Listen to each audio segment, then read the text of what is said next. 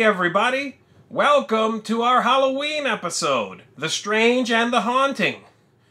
Today us humans are gonna have a lot of fun, so please stay tuned for all sorts of Oh my goodness! Somebody call the police, call the fire department, call Tom Vassell, tell him I can't make... Sorry about that, folks, just a little interference. Before we get to our show, I want to give a big thanks to Jennifer Reed for supporting us. She makes this wonderful human broadcast all the better. Thank you, Jennifer. All right, everybody, here we go. The Strange and the Haunting. Hello, friends of the blend. As Druval here, Halloween is almost upon us, and hey, who really gets scared during Halloween? Not this guy. Who turned out the lights? Who's there? Huh? Who said that? Wait a minute. Gotta get a flashlight. I know there's one around here somewhere. Ow! Here it is. What happened? Who's there? Hello? What's going on? Is anybody in here? Wait a minute. What about all my games? Holy crap.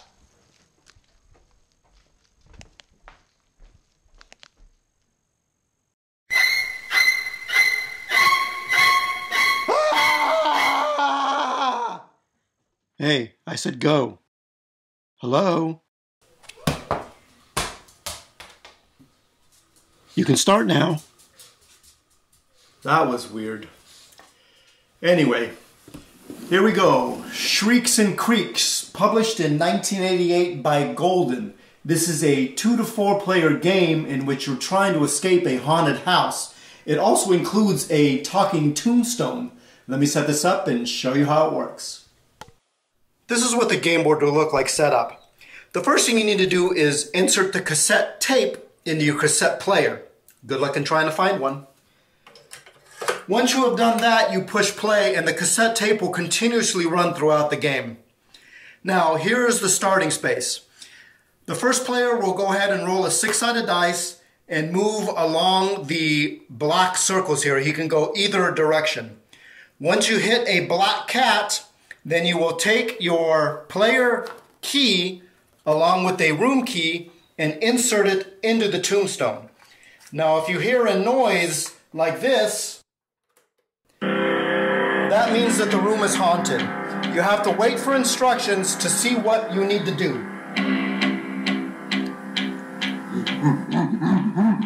Quit monkeying around. The gorilla has escaped.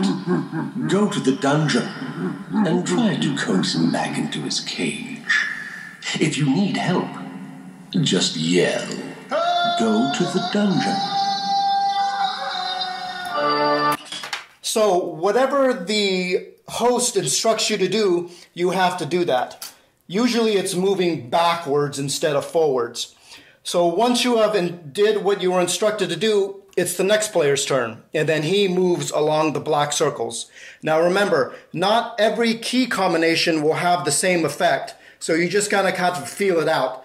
The first player to successfully traverse the maze and get to the finish space and gets out of the building wins the game. What a fun game to pull out during Halloween time where the whole family can get together and play. Just one important thing to note is that it is difficult to find one with the tape actually still working. But if you can find it, it's great fun. Well, that's all That wasn't a dream? That was real? Oh my gosh. Hey, may your rolls be high.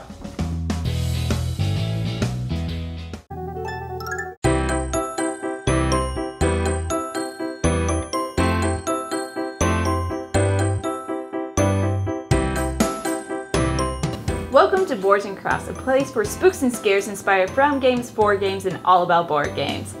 When most people think about Halloween, they think about ghosts and ghouls, scary skeletons, wicked werewolves, and vicious vampires that are out for blood. but I prefer the tales that involve serial killers, magical scientists, and beings that with one look will make you insane. That's right, I'm talking about the tales from the silly name king himself, H.P. Lovecraft. One of my favorite games that's inspired by his tales is Arkham Horror. This game is fantastic, but it's playtime. It's always so long that we have to take a snack break. So I took up the challenge to create a snack that's out of this world. So let's party like it's 1926 and create ourselves some Clue Token cookies. The ingredients that you'll need for these cookies are as follows. You'll need some flour, baking powder, salt, butter, sugar, an egg, vanilla extract, and food coloring. Preheat the oven for 325 degrees Fahrenheit. In a large bowl, mix 2 cups of flour, a half teaspoon of baking powder, and a 1/4 teaspoon of salt. In another bowl, add a half cup of unsalted butter, 1 cup of sugar, an egg, and a teaspoon of vanilla extract. Gradually add the flour mixture until it's combined with the other mixture in the bowl, and mix in the dye. Separate the dough out into spoonfuls and make little round shapes out of it. Place the cookies onto a non-stick cookie sheet or baking sheets lined with parchment. While baking, rotate the cookies halfway through and let it bake for 10 to 18 minutes depending on what size you bake them. Let it cool on the wire racks, and then after they are finally chill enough, ice the cookies. But wait, there's more. If you decide to change the food coloring dye to be blue instead of green, you can change these into elder sign cookies instead, like these right here. Thank you, Harvey. If you guys have any ideas for tasty treats or creative crafts, comment below or tweet them at me at ArtsyRobot. Now I'm off to feed these to some elder gods.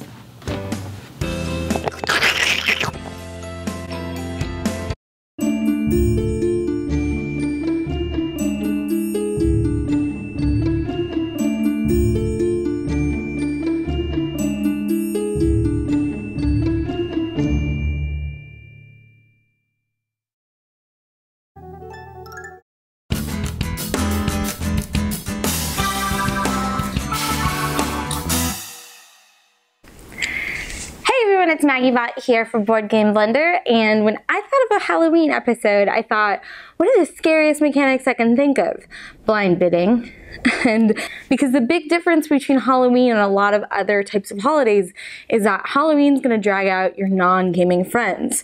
The very few of them that I do have probably want to know what all the fuss is about. The difference between this and Monopoly or Risk or Roll and Move. It's hard to describe without overwhelming someone. So the biggest thing that I can do is try and find something mechanically interesting, different, but I could start it without maybe explaining all the rules and show them there's a whole nother world out there. What I like to use for that is Mortimer Rosa. Mortimer Rosa is a funky little Zoc game from a couple years ago, and this game uses a little cube tower. So in this hotel, there are 2 victims, these red cubes. At the beginning of the game, you're going to drop the cubes into the tower and try and listen to where they land. Obviously that one landed all the way onto the table and it would get redone. But most of the victims will fall somewhere in between. And then clues for each player playing will get dropped into the tower as well. So the first half of the game is going to be trying to find those victims and place them onto the board. So that's this. Finding a victim lets you reshuffle where all the clues went. Accusing a floor of having a victim when there isn't one makes it where you're the guilty party for a sloppy investigation, and you have to put another of your own player cube into the tower all over again. The second half of the game, after you've found the victims and put them onto the board, you've got all those clues shifting around in there. And the second half is going to be accusing other players or hiding your own evidence. And that just says that I believe I'm going to find a yellow cube in Tower 5. Yellow is not my color. I did find a yellow cube. So that would go out onto the board. The more cubes you have on the board, the worse you are, especially if those are in the same spot on the board as one of the victims. The least suspicion at the end of the game wins. Now, as I said, you really only have to explain this game a couple steps at a time, because one half doesn't really talk to the other half. There's some strategy in it once you've played it a bunch of times and knowing where everyone is, but in general, the cubes are going to move around so many times that you're not going to be able to memorize it. It's fun and funky and different and very horror themed, right? Or maybe not horror, but murder is pretty scary. Yeah, maybe a stretch, but I'll see y'all next time. Bye.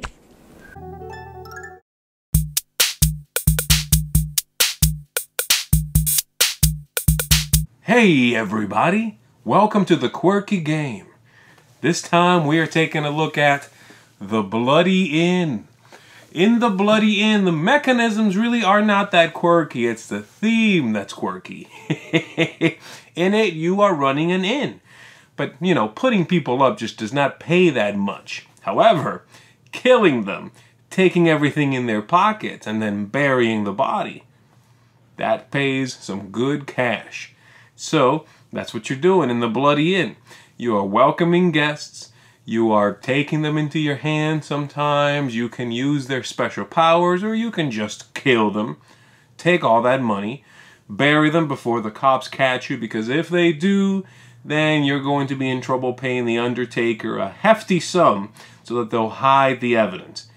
You keep doing this, at the end of the game, whoever has the most money is the winner, like in real life. And messing with your opponents just a little bit is a good idea. I really like this one. I know it's just coming out now, but I think it's a really neat card game. It's nothing revolutionary, but I really like the theme. I think it's nice and bloody. I love the artwork. I love everything about this one. If this is your kind of Halloween game, if you want something with a nice atmosphere, but it's still a good game mechanics-wise, then I recommend you check this one out. The Bloody Inn. Look into it, folks. You just might be charmed by it.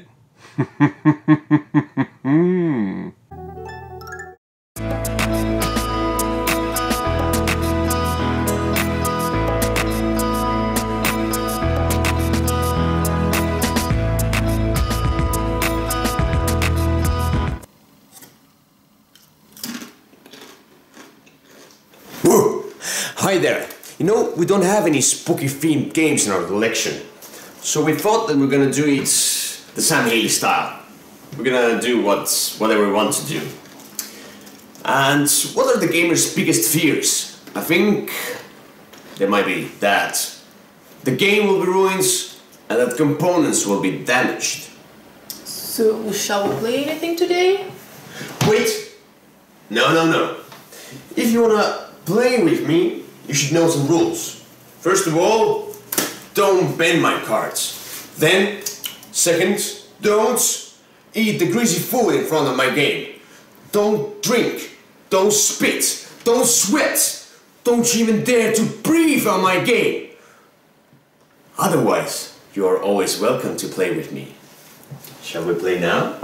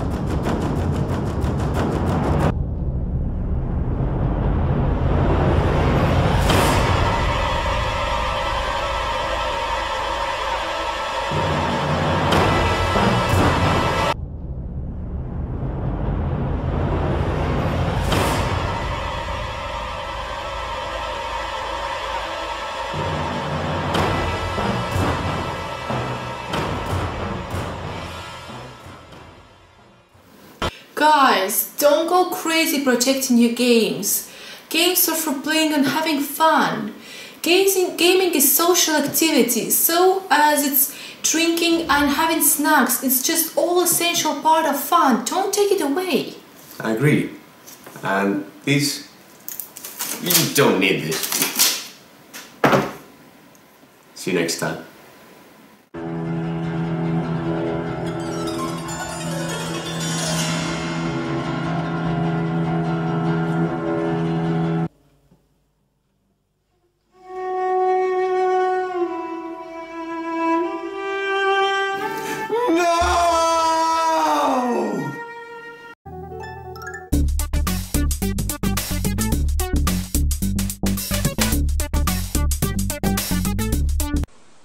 guys, Tiff here, and it's my favorite time of the year. Time to bust out all of my spooky, creepy, and monstrous games. My board game club kids love Halloween time too, but it can be tricky to find games that fit that theme, but aren't too horrifying or inappropriate for school. Luckily, there are a few games that fit the bill, and one of them is Fearsome Floors. Fearsome Floors is more of an abstract type movement game, but the theme is perfect for kids at Halloween. It's a kooky monster movie wherein you're trying to sneak your team across the fortress of the monster, avoiding him and your treacherous opponents to make it through to the exit. You start off by creating the monster from a variety of pieces. You can make it as silly or as traditional as you like, a feature the kids definitely appreciate. Once constructed, the monster is placed at the exit of the fortress, and the player characters are placed in their starting spots at the opposite corner. Depending on how many players you have, the game plays up to 7, you get either 3 or 4 characters in your team. Each team has a fun theme, and the Addams Family inspired characters are a crowd favorite. Every character token will have numbers printed on either side indicating how many spaces that character can move on their turn. The players take turns moving their tokens across the floor, possibly sliding through pools of blood, pushing columns, or even moving into teleporters. At the end of the turn, each token will flip to the other side, showing the number the character can move on the next turn. These two numbers always add up to 7, so a token with 2 will flip to a 5. Once the players have taken their turns, the monster moves. His movement is determined by drawing one of the monster movement tiles, which range from 5 to 10. After each move, he'll look ahead, left, then right, and will change directions to move towards the nearest character. If the monster lands on your token, it is eaten and moved back to the starting space, or if it's the second phase, removed from the game entirely. The game can end one of 2 ways. Either all of the characters have exited or have been eaten by the monster, in which case the player with the most escaped characters would win, or one of the players is the first to get all but one of their characters out of the fortress. Fearsome Floors is a great game for a young board game club. Its rules are simple and quick to explain, but it requires clever planning and spatial reasoning to win. It's both fun and engaging, plus the difficulty is scalable by adding in special tiles or even an extra monster. The theme evokes a good old-fashioned Scooby-Doo style monster chase, so it always makes it to the table when October rolls around. Check it out, and I'll see you back next time.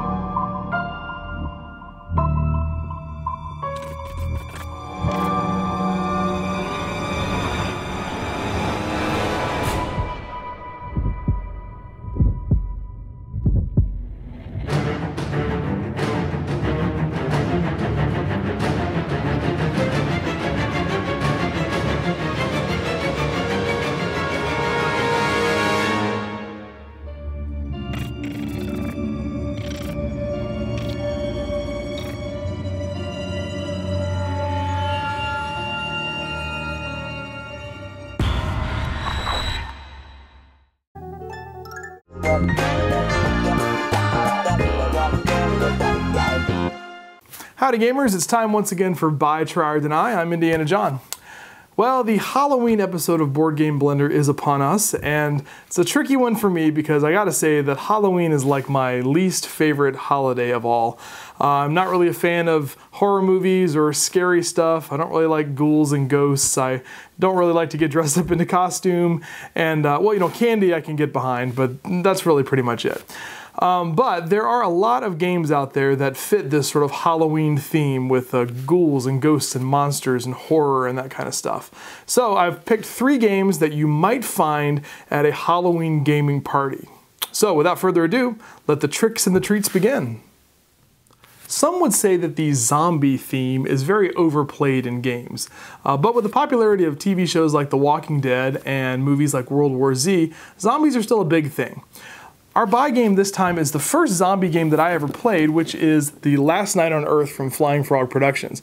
This is actually the debut game by Flying Frog, and featured a couple of real interesting things in it that I hadn't seen in other games. The main one being this photographic artwork, where instead of having artists draw pictures, they actually hired actors and had them dress up and take pictures, and that was all the artwork in the game. So it gives it a cool sort of campy B-movie feel, which I think is a whole lot of fun. You're walking around, you know, taking on roles like Jenny, the farmer's daughter, and Johnny, the high school quarterback. And you're walking around trying to find items to combat these zombies. You have a scenario card that you're trying to complete certain objectives. This is Die Zombies Die, where you have to kill a certain number of zombies. There's even a scenario where you have to try to escape in a pickup truck, but you have to find the keys and get some fuel for the truck. And it's very thematic and an awful lot of fun. So you have players controlling the zombies and then players controlling each of the human characters as well. The game also is one of the first ones I've seen that came with a music soundtrack of original music that you could play in the background during the game. It's not the best music in the world, but it's a real ambitious thing to have included in the game, and I thought it was a cool thing. So there are lots of other zombie games out there. Of course, Dead of Winter is one recently that has been wildly popular. But for my money, the buy for this time is Last Night on Earth. Today's try game is a horror re-theming of a classic kids game, and that is Run for Your Life Candyman from Smirk and Dagger Games. This is actually kind of a re-theming of Candyland, where you play a gingerbread man who's found out that this candy kingdom isn't all it's cracked up to be, and that the candy is actually getting shipped off to children around the world to be eaten, and you're not going out like that. So you're playing a gingerbread man who's trying to escape. There's combat rules where you're attacking each other, and you keep track of your life total on this little score sheet here, where there's little boxes for each of your limbs, and as each limb gets destroyed and completely filled up, you actually tear that limb off of the sheet of paper. So it's terrific fun. It's a real light game, and it's definitely not one that has a whole lot of deep strategy to it. But for a light sort of party environment, maybe get some non-gamers involved, it's a fun one. My wife really, really enjoys this game, and so I would recommend you give a try to Run for Your Life Candyman. Today's Deny game is one that I don't have in my collection anymore. I used to own it, and I actually backed it on Kickstarter when it first came out, and that is Till Dawn, which is a vampire-themed press your luck game, which comes in a really cool coffin-shaped box. I did a review of this game on the Dice Tower YouTube channel, so you can check that out if you want to, and I probably gave it a bit of a higher recommendation than I am giving it now. I found that as a press your luck game, it was very, very random, and even though the theme sort of came through and you're trying to get blood tokens, but you're not, you're trying to get as many of those as you can before the sun comes up and you as a vampire have to get back into your coffin. So the idea of it's pretty good, but I found that it was very random, very swingy. You didn't have a whole lot of control or even a good understanding of how the press your luck worked, so that it was really difficult to make any meaningful decisions. So that one was just kind of a deny for me, although it really had cool components and a really neat shaped box. So there you have it, my fellow Halloweenies. Our deny game, Till Dawn, our try game, Run for Your Life Candyman, and our excellent buy game, Last Night on Earth. So have fun trick-or-treating, stay safe out there, and until next time, game on.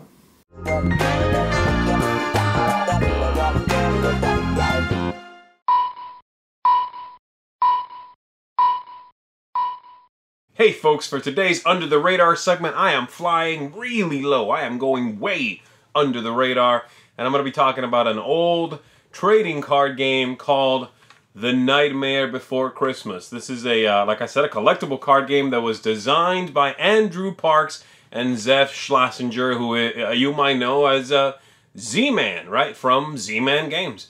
And he worked with Andrew Parks to design this neat, interesting, and different trading card game. See, to me, trading card games, a lot of them do feel alike. A lot of them do feel like they've taken Magic the Gathering and kind of put a spin on that. But this game always felt very interesting and unique to me. It did not do what Magic the Gathering did.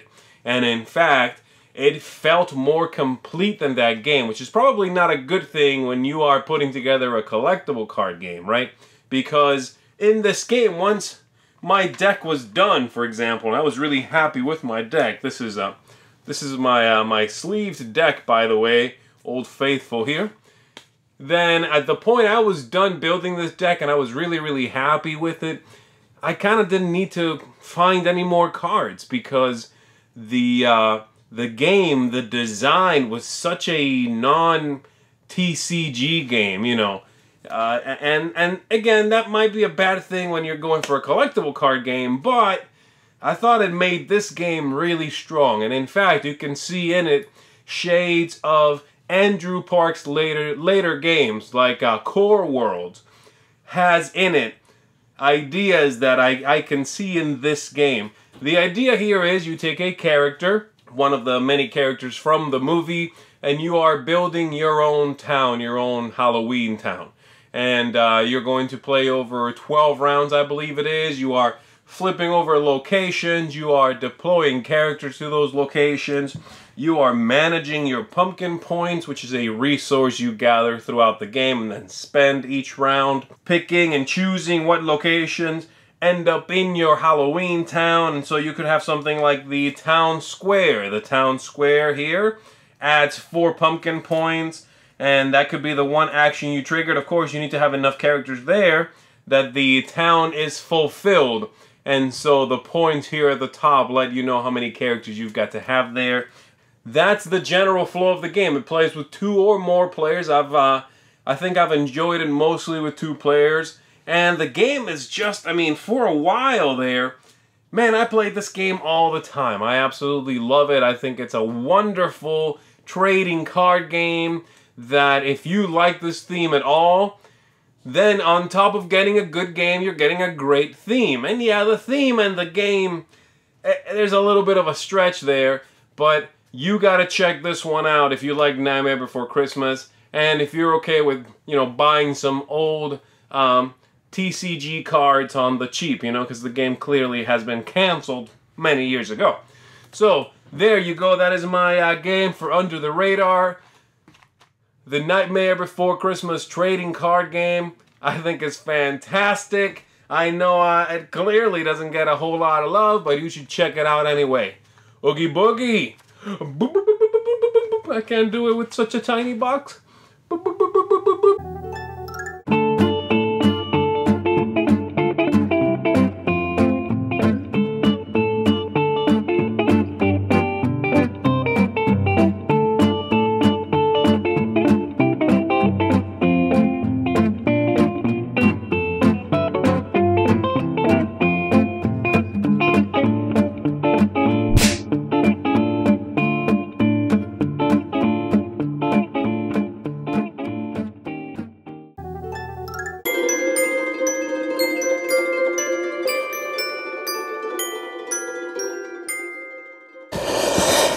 Welcome to the carnival, where there are zombies. We are talking about Designer Spotlight with Matteo Santos, who designed a great game called Carnival Zombie. This is a co-op game where you can play with your friends. You could all come. You have strange creatures, strange clowns, and killer creatures coming after you. And you work together to save the town from these nasty creatures. If you are looking for a great game with zombies and crazy clowns like me, come to the Carnival of Zombies, and play Matteo Santos' great game of Carnival Zombie. This is another Designer Spotlight. So that spooky day of days is coming up and you'd like to play some board games, but you're just not sure which ones to play. Well, let me give you some suggestions in Board Games Meet ... Halloween.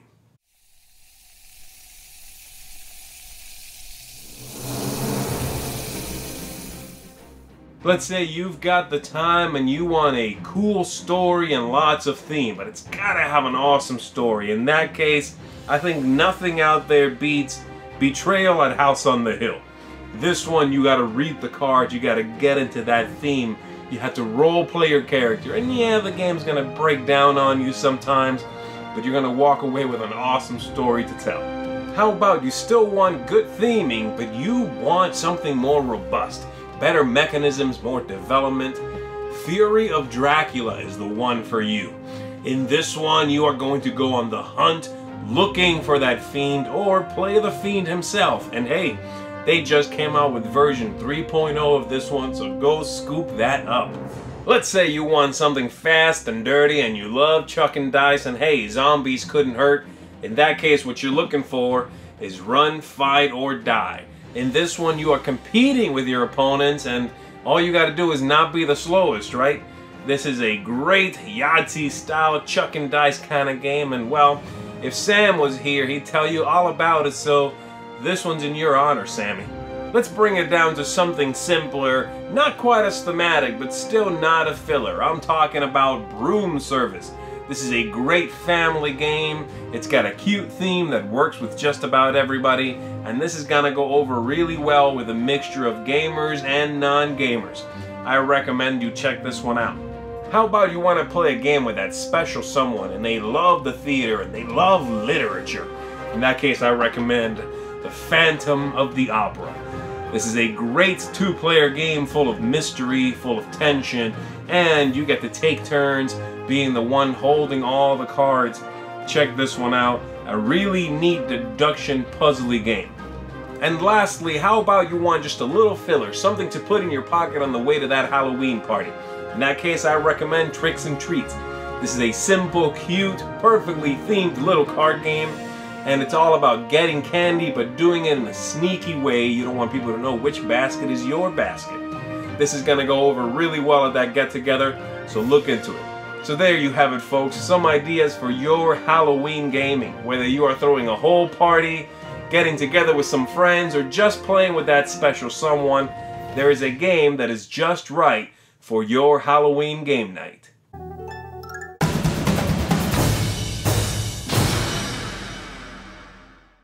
Hi everybody! As soon as I saw that we were doing a Halloween themed show, I knew exactly what game I wanted to highlight. Ghost Blitz. I mean, ghosts are totally Halloween-y, right?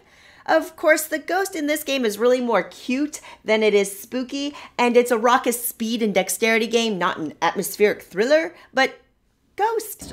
If you haven't played Ghost Blitz before, there's a lighthearted backstory about the house ghost named Baldwin getting a camera and taking pictures of household objects. In the box, you get a few wooden objects, each with a distinct color and a deck of cards. One downside to the game is that it's not super colorblind friendly, unfortunately. But the rules are very, very simple. A card is flipped over that depicts some of the objects, but in a mix of colors. If an object is shown in the correct color, you want to be the first one to grab that item. Conversely, if all the objects shown are in the wrong color, you want to grab the item that is not shown. The game is super quick and easy to set up and teach, and is ridiculously fun. Basic Ghost Blitz is great, especially with non-gamers and families. But if you really want to up-level your ghost grabbing game, you've got to find yourself a copy of Ghost Blitz 5 for $12. The same rules of the base game apply, but now you have 2 objects in each color, and you have additional rules that include shouting. And anyone who knows me knows I love shouting! The extra rules in 5 for $12 are these. If there's an owl, then you need to shout out the object you would normally grab. If there's a clock and a ghost, then you need to shout out the time on the clock. It's mind-blowing. 9:30. 8:30. Oh, it's stupid ghost. If there's an item reflected in a mirror, then you need to grab that item no matter the color. But if there's a mirror and an owl, then you need to shout out the color of the object shown in the mirror. No! It's ridiculously ridiculous. I gotta tell you, these additions make Ghost Blitz really challenging. You're sitting or standing there feeling twitchy, and every card that flips sends your brain spasming. Thankfully, you can mix and match the rules a bit to ratchet the difficulty up or down. And quick warning, if Baldwin was a vengeful ghost, its revenge surely comes in the form of finger jams and scratches as hands collide trying to snap up the same object. There you have it. Hopefully I showed you how much fun this silly game is. If you're looking for some ghostly awesomeness for a Halloween gathering or just need a fun filler or icebreaker, capture yourself a copy of Ghost Blitz. That is our Halloween show, everybody. Thank you so much for tuning in. Don't worry about him. I have subdued him with the power of my mind. Tune in again in 2 weeks, please, when we'll be talking racing games. I'm calling it Off to the Races. So come on back for that. As always, a big thank you to all my contributors, and I will see you again shortly. And as always, hey, Stay a friend of the bland, folks.